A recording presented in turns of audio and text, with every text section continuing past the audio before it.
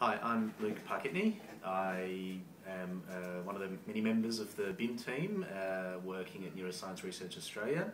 I'm mainly working on the CRPS, the Complex Regional Pain Syndrome project, and my study is a subset of that project, looking specifically at whether inflammatory factors are involved in the development of that particular condition. What we're basically looking at is whether the quite normal inflammatory response, which is part of any healing process, might be a little bit different in the people that go on to develop the condition, CRPS.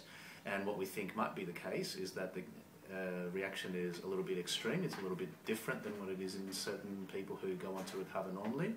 And the way we're investigating this is to look at people following wrist fractures. We take blood from them, which allows us to measure that response.